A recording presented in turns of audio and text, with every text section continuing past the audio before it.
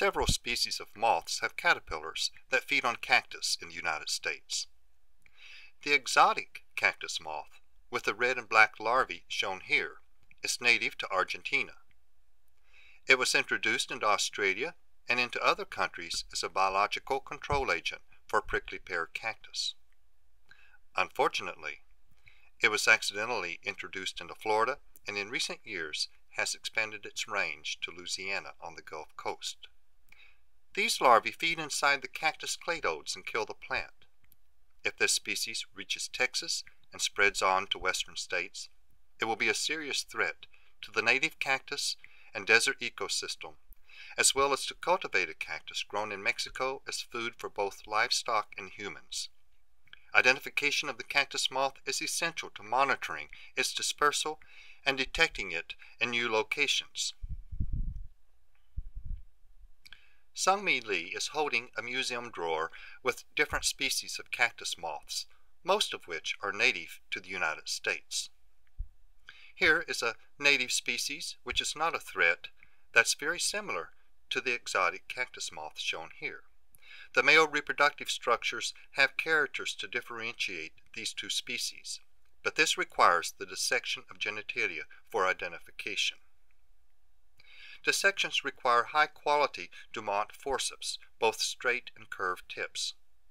Vanna scissors, although an expensive tool, are optional for cutting membranes. A 000 camel's hair brush is an essential tool. A hypodermic syringe with a number 30 needle is useful for injecting alcohol into areas that can't be reached with forceps. A probe or other tool is needed for adding the mounting medium to the slide. We use Syracuse watch glasses for the dissections. A 10% potassium hydroxide solution is needed for softening the abdomen and digesting extraneous tissue. We use a straight lip vial for an individual abdomen. Eosin Y is a very good stain for sclerotized structures, which we use in a plate of wells. We sometimes use chlorosol black for staining membrane. Euperol is used as a mounting medium. This can be thinned with essence of euperol. Slides and cover slips, which are advertised as pre-cleaned, need further cleaning, and we store these in containers of 100% alcohol until they are used.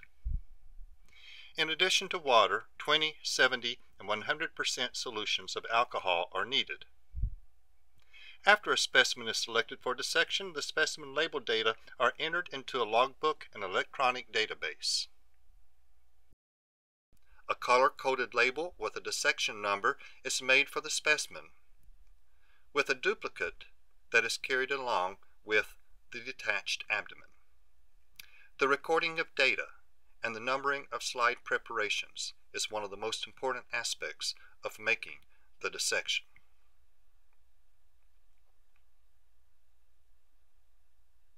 The abdomen is removed by pressing upward on its underside. It's then wet in 100% alcohol and placed in 10% potassium hydroxide at room temperature for about 12 hours or overnight. For quick dissections, a hot plate can be used to heat the vial at a low heat. The following morning, or after 12 hours, the abdomen should be soft and partially digested. It's transferred to water to begin the cleaning and dissection. The dissection number should be carried along with the specimen.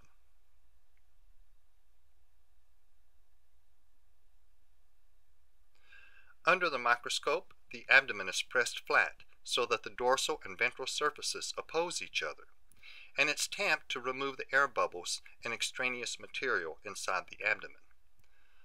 A camel's hair brush is used to gently tamp the abdomen, beginning at the posterior end and moving to the open anterior end. A hypodermic syringe can be inserted into the open end of the abdomen to shoot in water to eject the extraneous material. The initial cleaning begins with brushing each segment from side to side, never lengthwise, while using the curved forceps to hold the abdomen near the area that is being brushed. Scales are more easily removed in alcohol than water, but alcohol makes the specimen more brittle and subject to damage. The abdomen is placed in eosin stain in a water solution for 4 hours, and the dissection number is written on the well lid. After the staining, the abdomen is transferred to 20% alcohol in a watch glass and further cleaned with the camel's hair brush. The final cleaning is done in 70% alcohol. The genitalia are removed from the remainder of the abdomen, and the phallus is removed from the genitalia. After final cleaning, the abdomen can be cut lengthwise with Vanna scissors, and then it and the genitalia placed under chips of glass in 100% alcohol to position the parts. If the slide and cover slip has any debris, fingerprints, or lint, this can have an adverse effect on microscopic examinations, especially at high power, as well as imaging the genitalia. Cheesecloth works well for cleaning the slide and cover slips because it doesn't leave any lint. We're using an 18mm round cover slip, although there are larger and smaller diameters available for different size specimens. We clean the cover slip similar to the slide. We prefer this round cover slip over the square one because of the ease for getting even coverage of the mounting medium and the dissection.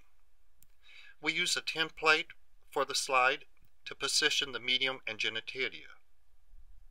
Using a probe or other applicator, we apply 3 to 4 drops of Uparol mounting medium on the slide. We have different size circles for different size cover slips. We number the slide with the dissection number. We transfer the genitalia and phallus to the medium on the slide while it's examined under the microscope. We push them to the bottom of the medium so they won't move when the cover slip is added. After the abdomen is added, we manipulate it so that the dorsal and ventral sides are facing up. You will note that the abdomen here has a bluish color, and this is because after we stained it with eosin, we dipped it in chlorosol black for about 4 seconds to stain the membranes.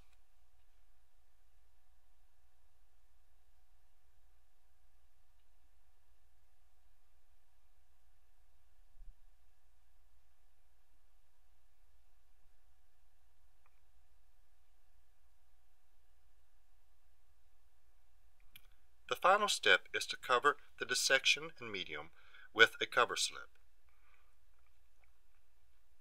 Before placing the cover slip on the slide, we brush the surface with essence of Uparol, which is a thinning agent that allows a cover slip to cover the medium very quickly.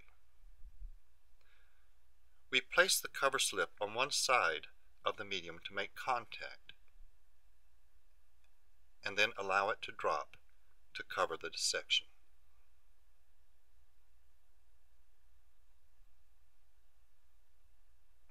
It's important to keep the slide flat until the medium is dry.